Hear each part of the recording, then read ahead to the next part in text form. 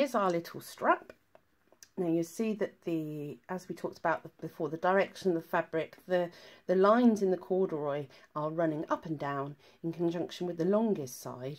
And so what we're going to do is we're going to fold the longest edges together like that. And we're going to go sew down here, and we're going to sew across one of the short sides. A few stitches back.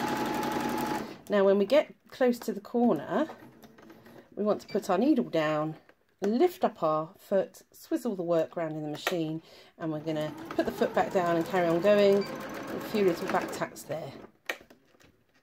And finish with the needle up. Okay, so let's do that again on the second one. Long sides together, into the machine, a few stitches back,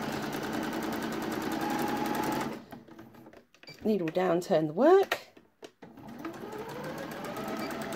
and finish that seam. Now what we're going to do is we're going to take the work out of the machine. We're going to get our scissors and we're going to turn this out. So we're just going to take that corner off of there like so.